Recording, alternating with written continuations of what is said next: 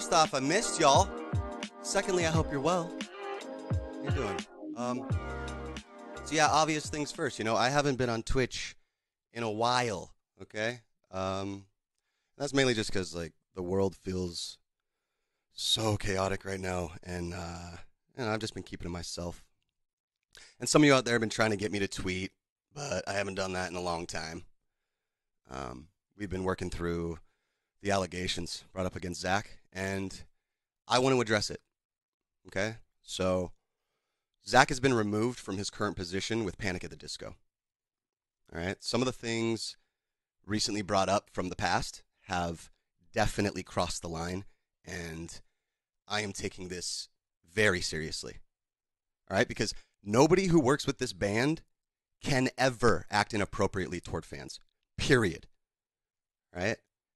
And I want to say I'm truly sorry for anyone who's been hurt by this directly or has been made to feel unheard. Right? Because the safety of our fans is a priority, and I do not take that lightly. Because, dude, the last thing I want is for anyone to feel unsafe when they're coming to see Panic at the Disco. So, moving forward, we'll also be holding mandatory anti-harassment training sessions for anybody who works for the band. And that being said, Zach is still my friend. I've seen him grow so much over the last several years, and I do believe in second chances.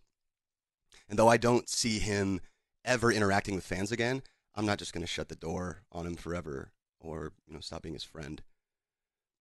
And again, part of the reason I've been keeping to myself is because I've just had a lot to learn, dude. Like, for one thing, I needed help understanding that my privileged position and my close friendship with Zach may have screwed with my perception of his relationships and interactions with other people, including and especially with fans. And having grappled with anxiety and feeling unsafe throughout my own life, I was naive. I was naive to believe that Zach's behavior wouldn't be harmful to some, but I truly just did not have the perspective that I needed, the perspective that you guys have given me recently, and I'm grateful for that. I'm a different person than I was 5 years ago. Hell, dude, 5 months ago, I'm sure we all are. And while that doesn't change the past, we can make things right for the future, and I really want to get this right. So, now I need to say something about some things that have been brought up about me specifically. And I want you to know that they are untrue.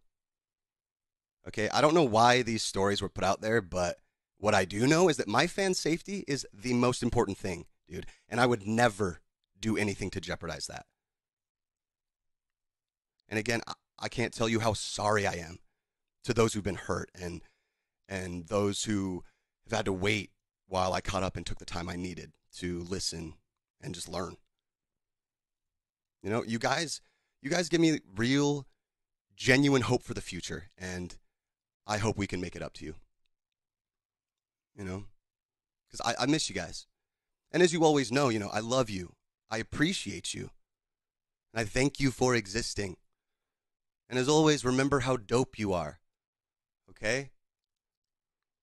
Please stay safe.